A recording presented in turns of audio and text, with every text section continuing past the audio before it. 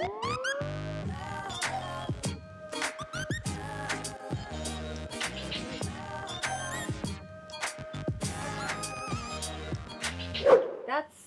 the look. It's definitely getting to the mullet phase. Hi guys, today's video is a little makeup video. I wanted to show you which brands of makeup I used recently when I went on the Extra Factor. My brother co-hosts the show and they invited me on as a sort of family guest panel member. I was really pleased with how it turned out.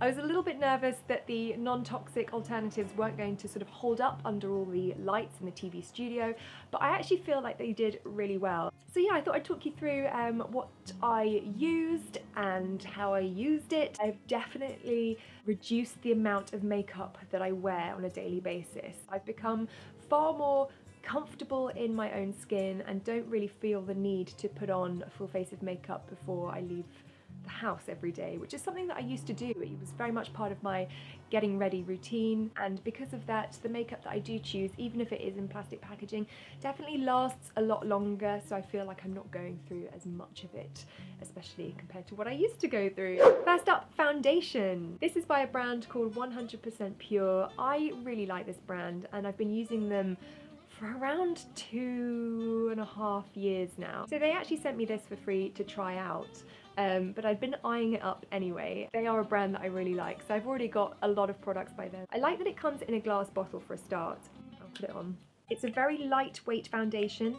So this is a fruit pigmented water foundation in cream. And it feels very sort of moisturising as well. It glides on really easily. Up next, concealer. I'm still going with this one, which I got ages ago by Miessence. A really lovely organic brand. They're an Australian brand actually, but I get them from a UK website called beautifulyorganic.co.uk. I just sort of dab it on wherever I've got a little bit of redness or a little blemish or whatever, and it has lasted for ages. Eyeshadow. These are still going strong. They're both by 100% Pure. I've got their greyish one and their brownish one. The names of them have actually scratched off because I've had them quite a while. I'm going to start off with the brown one there and then blend in some of the black afterwards. So that's the brown. Now onto the black. It's not really black, it's more of a gunpowdery grey colour. I'm just going to smudge that in a little bit. Cool, I think that's mostly done. We can neaten that up in a little bit. I haven't much luck with the battery today, or the card. Both just ran out, so I've made a little swap. YouTube. Up next we've got 100% Pure liquid eyeliner, and I've been looking for a liquid eyeliner for a while. Little brush, and I found this really easy to apply. Like, honestly, in the past, using liquid eyeliners have been a real risk factor because it could go wrong so easily. And I've used this probably about 4 or 5 times now. This was another product that they sent me for free that I chose. Put a little bit of that on, you can see. Here we go. Okay, that's kind of it done. I could spend more time and try and be a lot neater with it, but because I know I'm going to go over it with a kohl liner, I can kind of just smudge out any imperfections. This is a kohl eyeliner, like a pencil eyeliner from 100% Pure again. I've had this for quite some time. I use it a lot, but it lasts really well. This is probably one of my favourite makeup products. I do like a bit of eyeliner, even if it's just a tiny bit in a smudge. I look like I've made more of an effort than I actually have. I'm just going to smudge this over and then blend it a little bit. That's the top lid done, and then I'm going to go underneath. I'm weirdly having deja vu right now, it's slightly strange. I feel like I've dreamt this. Exciting dreams. So then I'm just going to use the same brush that I used for my eyeshadow and just kind of smudge over the eyeliner a little bit. Up next, we're going to do a little bit of mascara. No surprises, it's the 100% Pure black mascara. Oh, there's a little bit of plastic left on there. Their products do turn up with a bit of plastic over them. I would prefer it if they didn't, and I think there's still a little bit of room for improvement when it comes to the packaging. I do feel like they've made a big effort when it comes to a lot of their packaging. And I did a little feedback form online the other day after I purchased some of the other items from them, and I did mention that it would be great to see an alternative to the plastic that comes on some of their products. Because I'm not buying this that often, I'm probably going through 1 mascara a year at the moment. Maybe it might even last a bit longer than that. So yeah, it's one of my favourite products along with the kohl eyeliner. I love the two of them. They were Both very early switches for me, and I've stuck with them, and if it ain't broke. These guys are based in America, and I get that it's a shame that I have to buy non-toxic makeup from a completely different country, but I've spent many hours looking for products that work as well as these that are based in the UK, and I just haven't found them as yet. As I mentioned before in my non-toxic makeup favourites video, I don't have very long lashes at all. I think they're probably slightly stunted, if anything, but this mascara does really bring them out. I think it is a lengthening mascara, isn't it? Is that what it says? Ultra lengthening, yeah. It really does add something. Face powder. This one is by Miessence, and it's in Fair. It doesn't contain any titanium dioxide. I've been using this for about 2.5 years as well. So I'm just going to rub that everywhere to remove any shine. Something like this is a great way of building up another layer and just mattifying everything, especially under any bright lights. Eyebrows. Oh yeah, let them dance. Until very, very, very recently, in fact 2 weeks ago, I'd never even really thought to do much with my eyebrows. I grew up with my mum telling me that I had very handsome eyebrows, and I believed her. But I do know under TV lights, I think it's good to have a little something on there just to stop them fading into oblivion. So I did buy a product from 100% Pure called Long Last Brows. It comes in a little glass jar. It did actually come with this brush as well, which at first I was like, oh, I don't need another brush, but then it's actually proven to be really useful because it's designed exactly for this product, and I don't know what I would have done without that actually.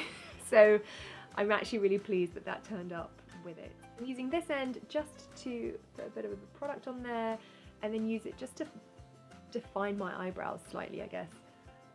This is all very new to me, and then I just use this end to like brush it out, make sure we're all going in the same direction, guys. So this is one of the newer products from 100% Pure. It's their lip cream stick, and I thought that this would double up as a lip liner, and also I really like the colour, and I tried it as a whole lip colour, not just as a liner, and I was like, gosh, this is really nice. Perfect Naked Mauve. Let's keep it moving. So you can see this would work well as a lip liner, and then I could put another colour inside, and it would just stop that inner colour bleeding out into the rest of my face. It's definitely a long-lasting product. I didn't need to reapply it once actually, so I was really pleased with that. So I've been using this one for a while, which is called Poppy, and it's a kind of quite a punchy red colour. I really like it. I do feel like with these ones you definitely need a lip liner because I noticed it did start to kind of go into the creases around my mouth. I tried the other day, it was this one called Cactus Bloom, and it's like a matte lipstick. The colour is kind of orangey red, I want to say. It's really nice. I haven't actually had a chance to wear it out and about just yet because it only arrived a few days ago, and yeah, I'm just really impressed with this one for the moment. This is kind of my go-to lip colour. I used to use a bit of bronzer. I had one by 100% Pure. It was really good, but I broke it. Also, I'm a natural blusher. I blush really easily and have a natural sort of rosiness, which I think still comes through a lot of makeup. So I don't feel the need to put too much on my cheeks because I kind of know that they're gonna do the work for me. If I do feel like I need to put anything on, I kind of just use the brown eyeshadow that I've got from 100% Pure. I just dab this brush into it and put a little bit on the cheekbones. To all my fellow blushers out there, you'll understand what I mean. It'll just burn through the makeup. That's as close as I'm gonna get to contouring, guys. So there you go, that's the makeup that I used to go on TV the other day. It looked like I was just wearing regular, conventional makeup, but I know that it's non-toxic, clean ingredients, and that I'm supporting brands that are really making an effort to do things in a better way. So I was genuinely thrilled with that because it was a little bit risky and you're never quite sure under the bright lights and everything whether something's going to hold up as well as you hope it will. Now let's take this out to see what's happened. So, what is going on?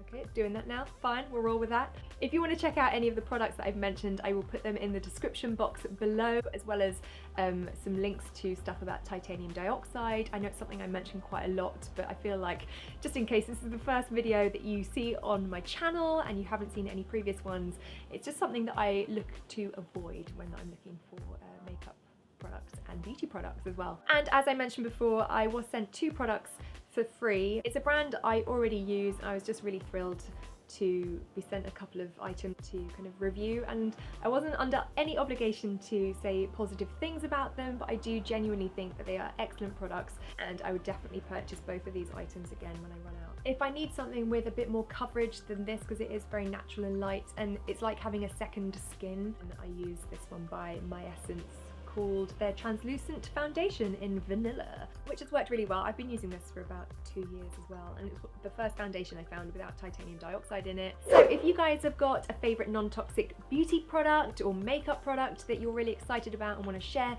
pop it in the comments below. It's always really interesting to find out what other people have discovered or found that works really well for them. Also, if you liked this video, please hit the thumbs up, and if you haven't already, then please consider subscribing. Thanks so much for watching, and I'll see you in the next one, guys.